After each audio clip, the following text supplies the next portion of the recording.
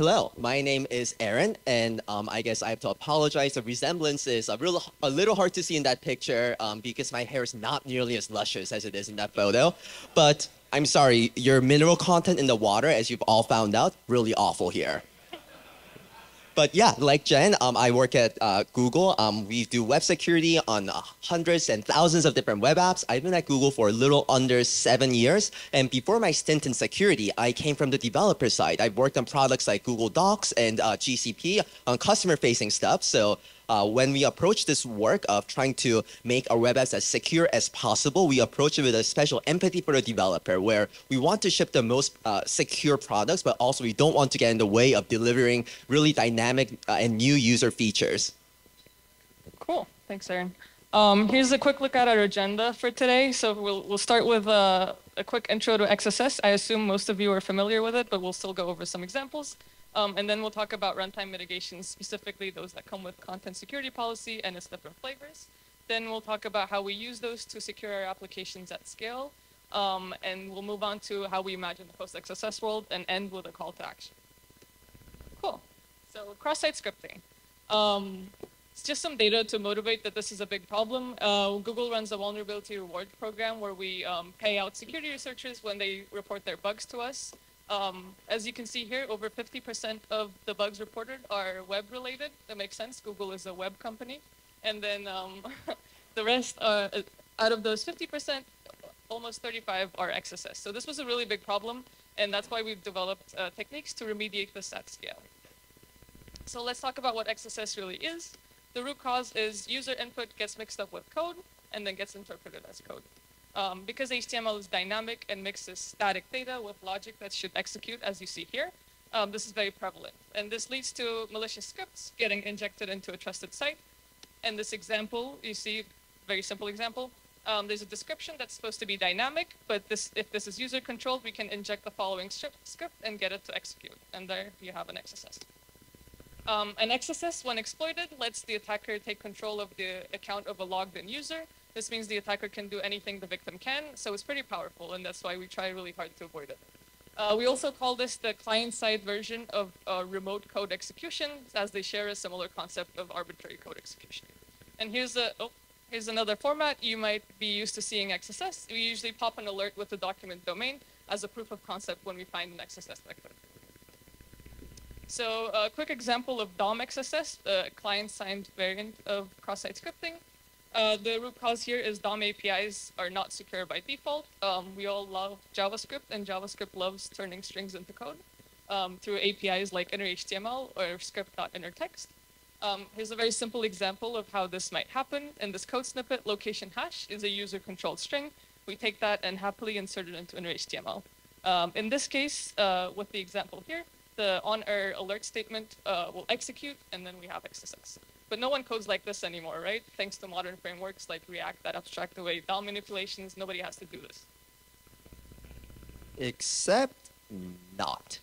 As you can see in this fresh bit of internet outrage, an enterprising developer has managed to work in an inner HTML assignment inside a very functional React component. It's supposed to be a really advanced system that takes care of the virtual DOM diffing, all of the different re-rendering things, so that you don't have to do this yourself, but this developer, they really want to take it into their own hands. And this is the crux of the problem. Just because a framework can abstract away the complex DOM operations doesn't mean that it can prevent a developer from using them.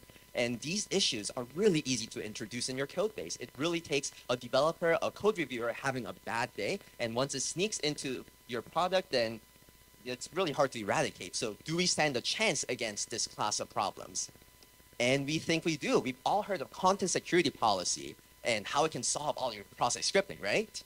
Well, we do admit that content security policy is a little bit difficult to understand and configure.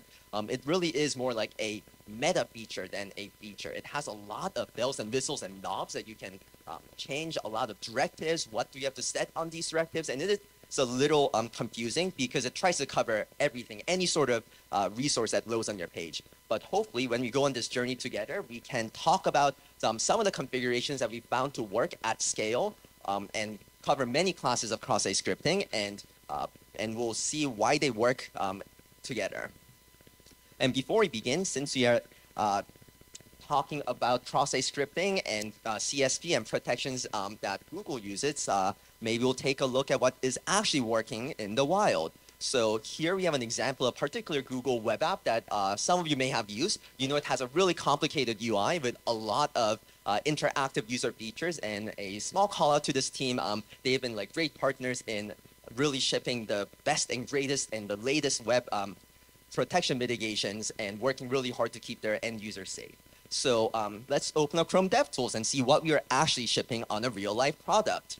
And as you can see here, we see a couple different content security policies, a lot of them as a matter of fact, but like we said before, not all of them are specifically for cross-site scripting defenses because it's a meta feature that can also turn off other potential dangerous vectors as well. We don't have time to get into the other protections, but if you have questions, we will be sticking around for a little bit after, so we can go into more detail after the talk. But for now, we'll focus on these two, the ones that we find to be really powerful protections against cross-site scripting, namely the nonce-only CSP and the trusted types header. Cool, and we'll go into some details. So nonce-only CSP, in the example we saw about before, it's pretty self-explanatory. It's the one with the nonce directive.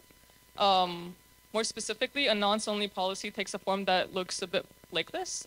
Internally, we recommend a nonce-only or a strict CSP for most of our modern web apps. What this does is only what's allowed listed under the script source directive can run on the page. Other scripts will be blocked. So in this case, any script with the right nonce, which is a random value that's generated per request, can run on the page. So the templating systems usually propagate the nonce for each script tag on the HTML, and the header has to send the right value for the nonce. So the header and the HTML work together to indicate which scripts are trusted, and the browser can act accordingly. Another CSP directive that's useful for a nonce-only policy is the strict dynamic directive. This directive enables a transitive trust for scripts. So if you have one script with the right nonce, it's allowed to load other scripts, and the trust is propagated. When we don't have this directive, only scripts with the right nonce can execute. If they load other scripts, they'll be blocked. So although this slightly relaxes the policy, we found that it's also made adoptions a lot easier for complex web apps. So that's the trade-off that we're working with. So thanks, Jen. So as Jen mentioned, a nonce-only CSP is great if you have the backend or the server-side render content working in close conjunction with the front-end or client-side code, because you have to generate these nonces that are new for every single response. But what if you don't have control over the backend? Then we have to use a close relative of the nonce-only CSP called the hash-based CSP. And the way it works is it's very similar to a nonce-based policy, but as you've noticed, instead of the nonce value, we provide a hash value. And this is really powerful because we don't have to regenerate this CSP for every response load. The hash is fixed, presumably because on every response, your script is mostly the same. And this is really powerful when you don't have control over that backend, so you can put in the logic to do this nonce generation. And this is also super useful for the SPA, single page applications, because when you are doing the final bundling process for your final HTML, you know what script tags are going to be there in your SPA bundle and use that to generate your hash. And there you go, a fixed CSP policy that offers this protection that you can even drop into a meta tag at the top of the HTML file. And in more detail, so what you have on the left is sort of like what your bundle might look like for a particular single page application. We got a couple scripts loading to actually get the user interaction going. And we would actually rewrite this in this case into a dynamic loader inside the inline script block, because that is one of the characteristics of a hash-based CSP for now. You need to know exactly what's in the script content in order to make the hash. So usually you do this by actually inlining the block. And if you have resources with, that would load over the network, then you turn it into JavaScript that would dynamically add it to the page. And once we have that, we also added some preload tags so that we actually get the parallelization going for fetching these resources. You can take the script block, create the hash, and stick it in as a meta tag that carries a CSP, and there you go. The HTML is self-contained and offers this protection with a CSP baked in. Cool. the next CSP delivered mitigation that we want to talk about is trusted types. Specifically, trusted types is geared towards protecting DOM-based XSS. So in the example that we saw before, it's the one that says require trusted types for, and that's the directive that you need to send. So we want to point out that the attack surface is large here for DOM XSS. There's over 60 JavaScript APIs that can turn strings into code and lead to arbitrary code execution. And DOM XSS is usually very easy to introduce and hard to detect. Calls to these APIs could be going through multiple levels of indirections. It could be in a transitive dependency, or it could exist in libraries that we don't have control over. So how can we make this better? And we need a runtime mitigation for this, and this is where trusted types comes in. The main idea behind trusted types is to make security decisions explicit and auditable. To do this, trusted types will restrict the access to the dangerous DOM APIs we mentioned previously, and it'll require typed objects instead of plain strings to be passed into the over 60 APIs. So in this case, instead of strings that represent script URLs, HTML, or scripts, we'll require typed objects such as trusted script URL. And we'll discuss how to generate these typed objects, but this is the main idea. This is what the header looks like, again. This tells the browser to reject string assignments to injection sinks, and effectively it provides a runtime type checking mechanism on top of JavaScript. If you remember the example from our DOM XSS slide before, we're using a plain string here with inner HTML, and if trusted types were enforced, we would throw an error that looks like this. So the browser will tell you need a trusted HTML, and it won't use a string.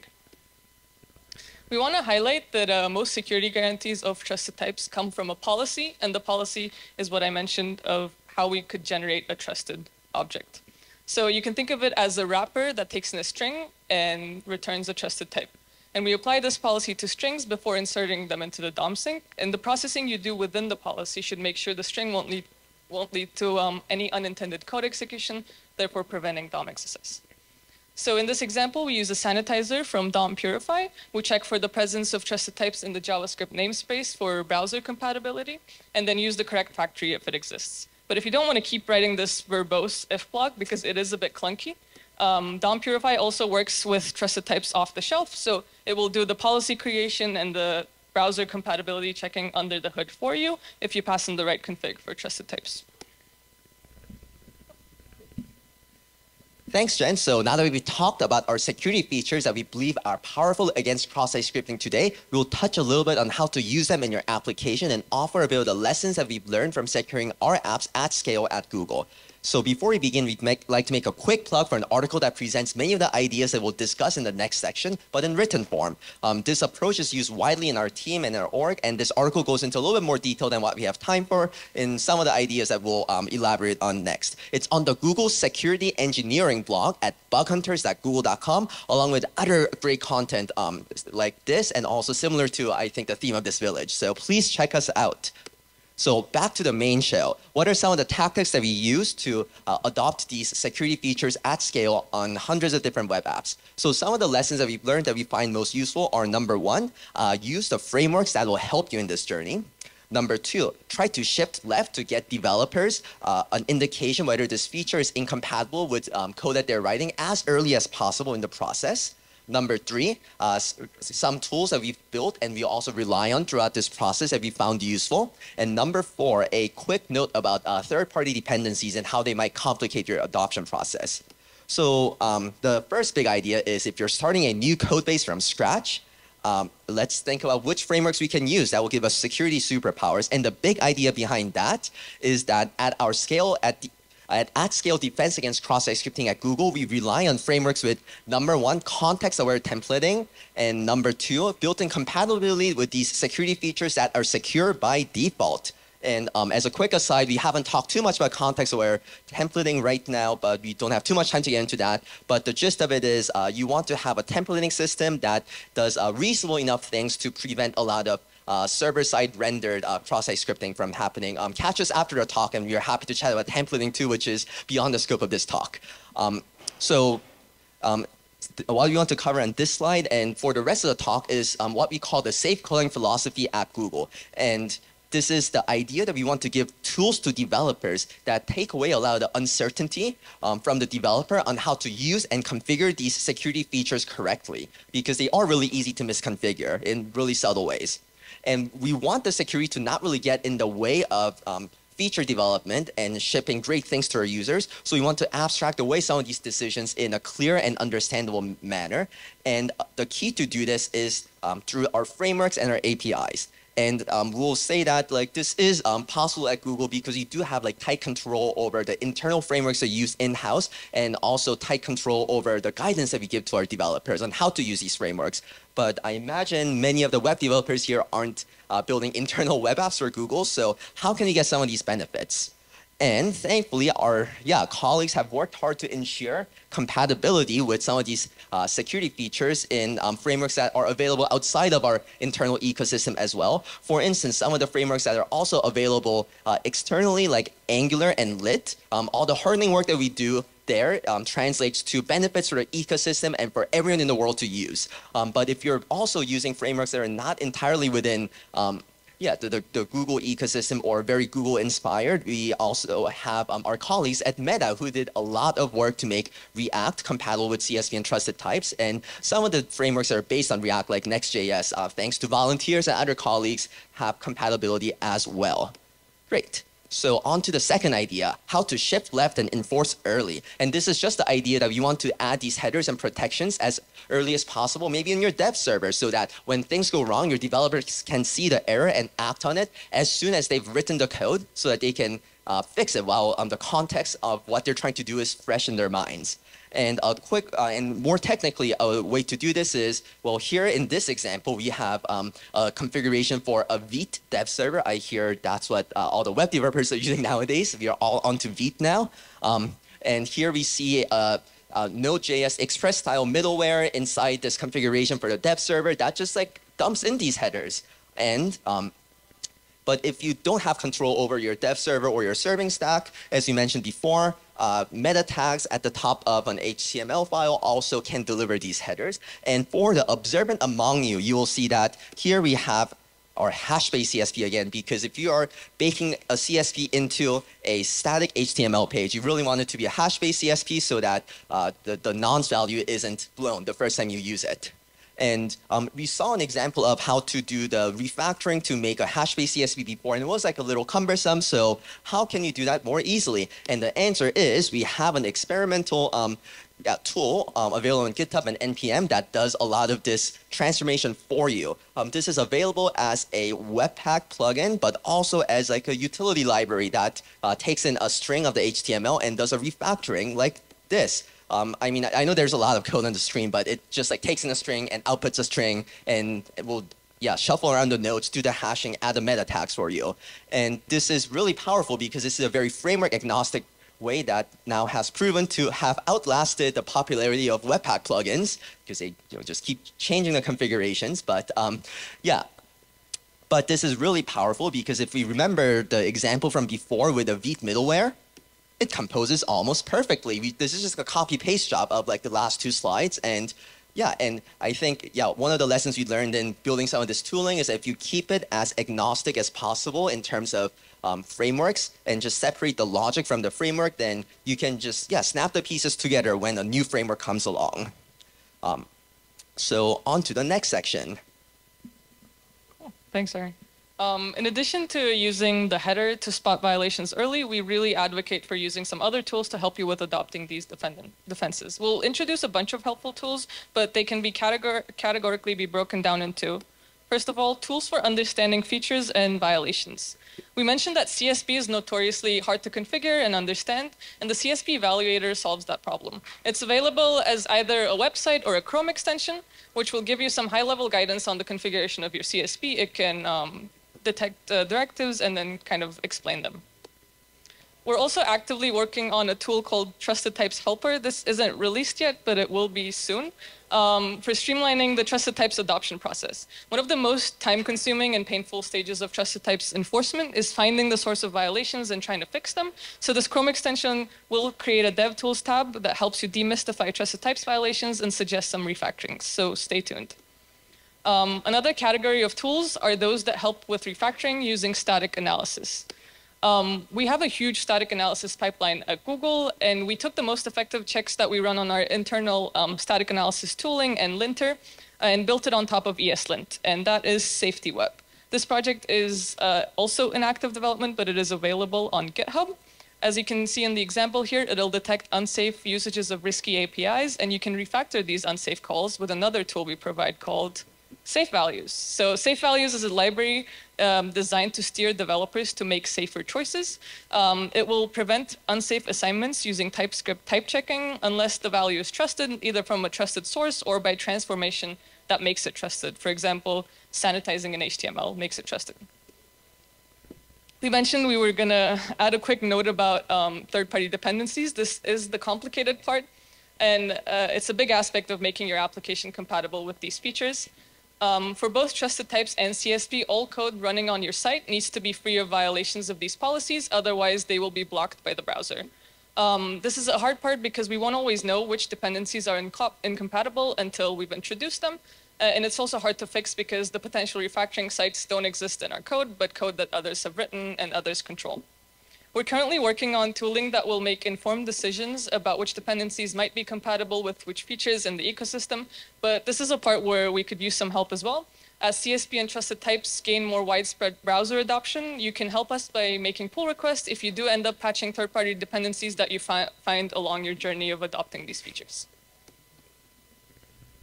Thanks, Jen. So I know we talked a lot about the mitigations and the tools that we use today to protect our apps, but let's talk a bit about where we want to go from here and the more secure world that we'd like to see in the future. And here are the key ideas we talked about today that form the basis of this protection, this pipeline of protection, if you will. So the running theme is abstracting security decisions away from developers in a clear and secure by default way. When all of these elements work together, starting from the first stage when the code is written, all the way to the final point when the code is executed in the client's browser, we have protection at every stage of the development lifecycle. And this should make most cross-site scripting solvable. And we see this working at Google scale. On our most recent in-house frameworks that follow a lot of these guidelines from these pillars, we see so few cross-site scripting, and none of them are trivial attack chains. And all of them really have like some weird logic bug or like some legacy system involved. So we are seeing the effects of this working at scale across billions of users and hundreds of different web apps. But how can we make this safer? Where do we go from here? What's the next logical step?